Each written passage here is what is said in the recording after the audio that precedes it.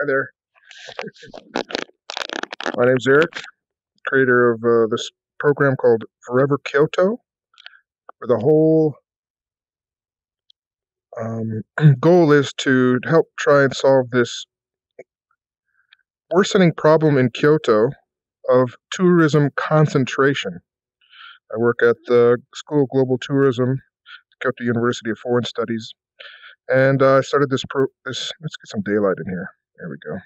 Looking at Kyoto here, almost like a satellite view, low Earth orbit kind of thing. Down below here is Osaka. Come up here, there's Shiga, there's Kyoto City, right about here. And this whole area here is Kyoto Prefecture. And there is a record number of foreign tourism in Kyoto, record number of foreign tourists visiting Kyoto every year, and they're all going basically to the same places at the same times. And there's a problem with concentration. So I started this program called Forever Kyoto to try and show and promote areas of Kyoto where the local communities might invite a few more tourists and kind of diffuse the way tourism is coming in. You could see a video down here what I created in 2011, and what I'm going to do now is take you on a tour, a virtual tour of all these places introduced in this video. I'll put a link to that video in the description here so you can go watch it later and hear about some of these places. But one of the beauties of virtual tourism, one of the things that I research here at the School of Global Tourism, is we can visit them together in a virtual sense. You don't have to leave. So let's go to the first place. I'm going to fly over here. This is the northern part of Kyoto. It's called Tango, the Tango Peninsula that sticks here. You notice there's a very unique natural sandbar that connects parts of this, what's called Miyazu Bay. And this is one of the most beautiful places that they say it's in Japan, one of the 3 most scenic spots in Japan. Just go and fly around a little bit here. So as you can see, there's you can go up on the hills on each side and take a look. You can bike and walk across. You could beach, swim. There's swimming, not all year round, but a good portion of the summer you can come swimming here. And it's close to the Miyazu city, where I lived here for about 10 years. And it's about 90-minute drive now to Kyoto City. So it's a good ways out from the city. You can get buses here quite easily as well.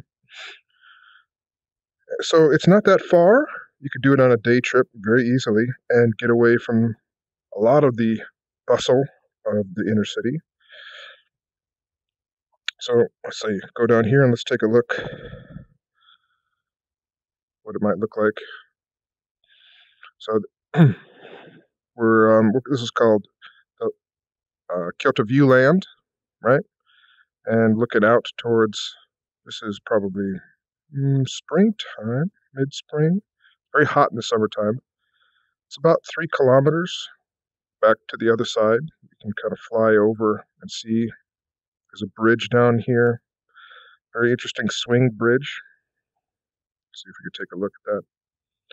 That opens up. Here it is opening up. It's actually, we're on a boat coming through the bridge. Very interesting view here. And that swings back shut. You can continue to walk across the bay. Let's go take over here to the beach. All right.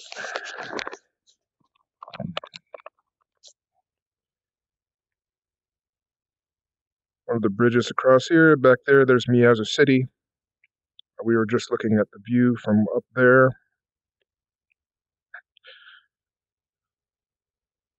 Let's fly over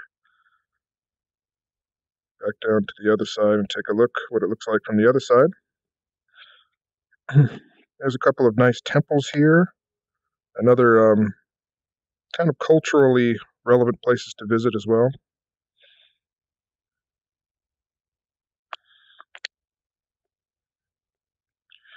couple of scenic spots.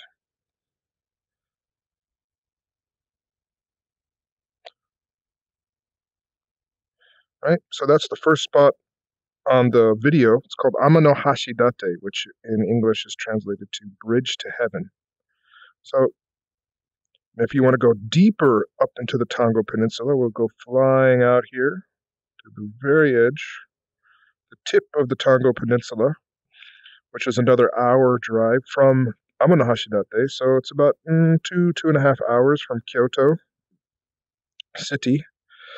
And this is a bay within a bay.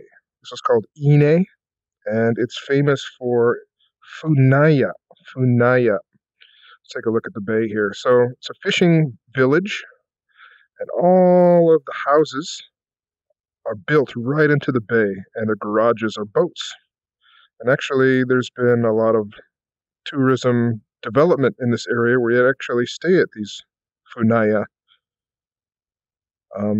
and have a boat ride out into the bay. As far as there's a lot of nature here, there's a lot of boat rides, a lot of delicious seafood comes from right out of the bay, but not terribly much else to do in this area. Let's go see if we can get into the bay here. There's a couple of boat rides you can see. Right? Some fishing village. We were just up looking down from the scenic spot up there. So if you want to come drive and take a look from the scenic spot, take a drive through the area. Nice to be come through. You could charter a boat or rent a funaya for the evening. One good thing you could do, though, is where you could take a ferry. That's a whole kind of a day trip as well. There's a public ferry. You can start off. Let's go back to Amano Hashidate. You take a day, take a bus or drive up to Miyazu and come into the ferry port. Where is it? Over here. This is the main shopping area in Miyazu. It's called Mipple, and there's a ferry port here. And from here, ferry port, you can buy a ticket that will take you to the ferry port at Amano Hashidate. I think it's here somewhere. Here it is. Right? And if you want to instead of driving, you can spend, it takes a little bit longer, but you can spend about a 2.5 hour boat ride all the way out to Ine for a nice scenic view of the area of the bay. But if you want to drive, it's a beautiful drive. You go right up the coast here. And if you want to keep driving, I recommend this drive to go all along the coast. There's an onsen up on the top part here, and you come back around and you drive back down to Kyoto. But if you don't have a car, I recommend taking a train to Amano Hashidate Station, train station. You can see it right there. Hopping on a ferry, either going across, but if you want to spend even longer, you can take the ferry all the way to Ine. This would be a beautiful stop. All right, that's the first two places in the video. Let's go to, I don't want to save it. I just did. Let's see here. In the video, I also had, we did Ine, did Monju. Let's go to Fukuchiyama, which is just south. It's about 45 minutes to an hour south. So moving out that way to the coast of Miyazu where we just were, back down that way, another 90 minutes to Kyoto. This is one of the largest cities in northern Kyoto, and it has one of the largest still intact castles. This is Fukuchiyama Castle. I've visited here several times. They have a couple of experiences that you could do here. The visit will last, I don't know, 45 minutes to an hour, and you can walk around the downtown district of Fukuchiyama, but it's just a quick train ride from Kyoto Station, about 90 minutes to Fukuchiyama Station, which is just down the road, down here. So you take a train from Kyoto Station to Fukuchiyama Station.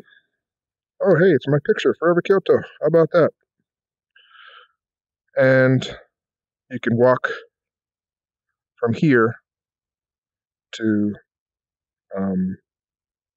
the castle. Oh, that's very cool that I'm showing my project and I hopped into a 360 photo of my own photo. I gotta save this.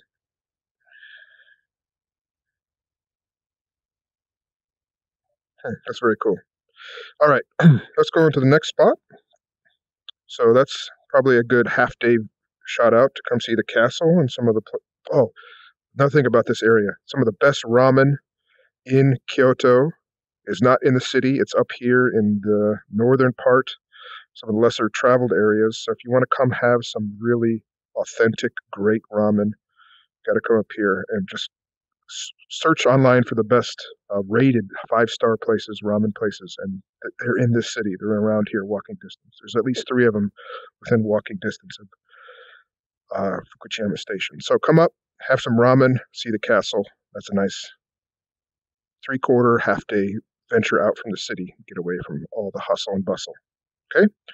All right, let's go on to the next one. Let's go to even a more secluded place. If you want to get very, very this is what local tourists like to come. It's a very local village. It's called Miyamacho, and it's so sparsed out in the mountains between Kyoto and the northern part of Kyoto that there are these just little tiny villages that are nestled into the side of the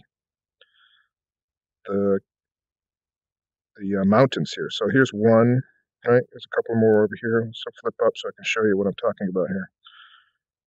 Right?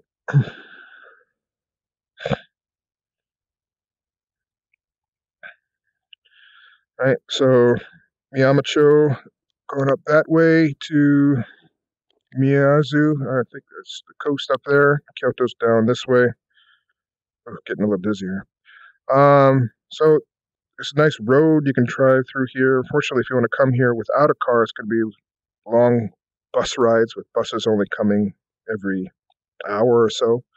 But if you really want to get out, this is probably out of all the things I'll show you today, this is the one that'll get you out where only domestic Japanese tourists would like to come. Then this is like the old style village. Way back in the day, they used to have thatch roof villages, thatch roof houses, and this village still traditionally has these old style houses where you can come and just kind of see the old style architecture and the old style communities that used to be in Japan long, long ago. Let's take a look. See? Oh, here we go. Here's some old thatch roof villages. And she could come up here. They have local tours, right? You can see this is in the middle of what's called the Inaka, the countryside, right? So this is very old school, very traditional. And it's just a way to come out and see some of Japan that not a lot of people get to see. And you get to be nice, out away from the hustle and bustle as much as possible, right? If that's your goal, this is one of the places you want to come see. That's called Miyamacho. All right, let's fly up here.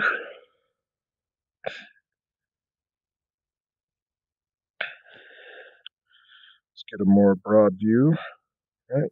So Miyamacho was here. There's the Tongo Peninsula. Amanashidate, Ine's over there. Kyoto City. We're getting closer to Kyoto City. Down here. This is like Biwa, I think. Right. Let's go on to the next spot.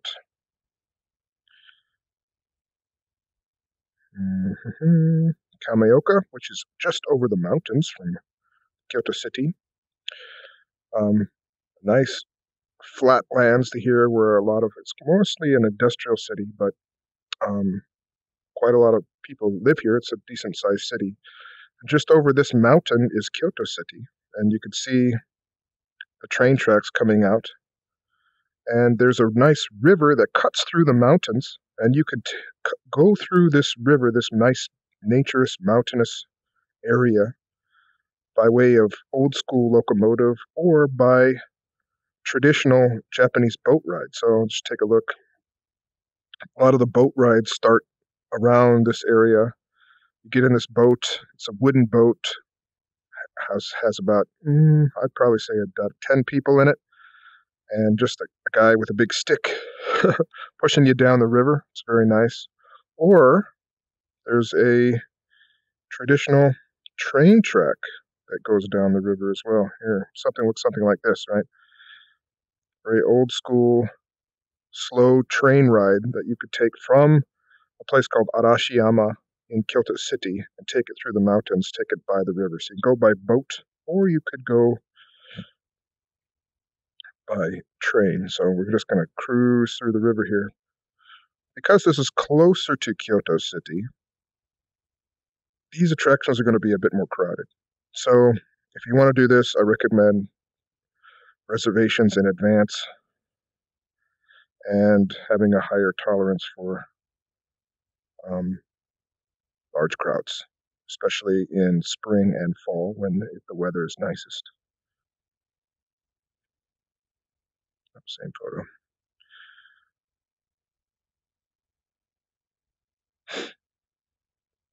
You see a little bit of the old school train track here.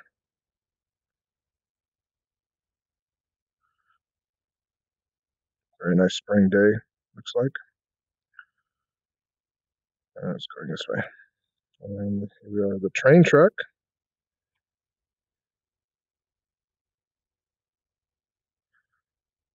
I don't know, somebody got up on here on the train track to take a picture, but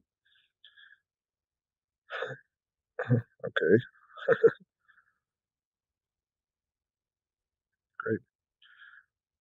So let's just go up over the mountain into Kyoto, right? You can see the river still going here. And a very famous spot in Kyoto, not too far away from where I live now, called Arashiyama. One of the more traditional places in Kyoto. Lots of traditional restaurants. Monkey Mountain is here. Is the riverbank. There's a bamboo forest is in this area, but this is becoming very, very crowded. So you'll be finding a lot of. This is one of the places I was talking about before. I'm trying to keep people away from me yet. I'm showing it to you. Let's go to another place. I show the banks of Uji River. And Uji River is on the east part of Kyoto. It cuts through Kyoto and goes all the way down through the lower parts of Kyoto and into Osaka. And on one of these banks, they have some traditional shows and restaurants and places to visit. It's just if you're in this Kyoto City and you only have a couple hours, you can come out to Uji River and find a nice restaurant to eat on the river. It's slightly out of the way. But if you want to keep going down over the hill between Osaka and Kyoto, most of it's still city, but there are a few next to the mountains. There's a place called Wakuza-cha. Here we go. Wakuza Village.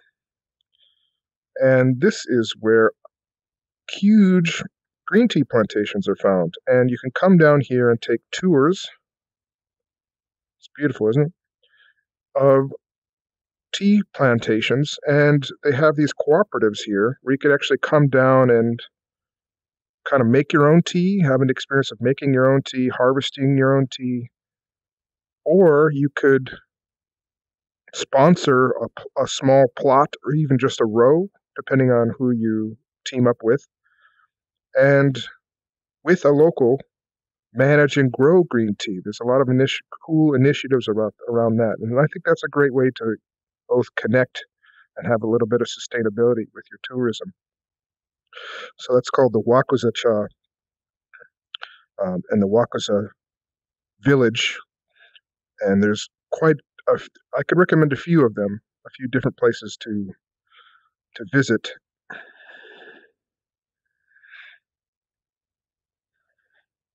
Right? Isn't that beautiful? A few different companies you can come tour. A lot of them are world famous, actually. A lot of green tea is grown here. But it'd be a good place just to get away for a little bit and kind of experience a little more tradition, connect with the local communities, right?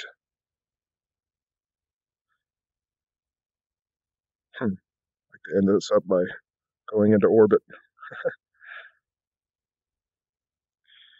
right? That was me, Eric, introducing um, my Forever Kyoto project. Hope you enjoy the tour.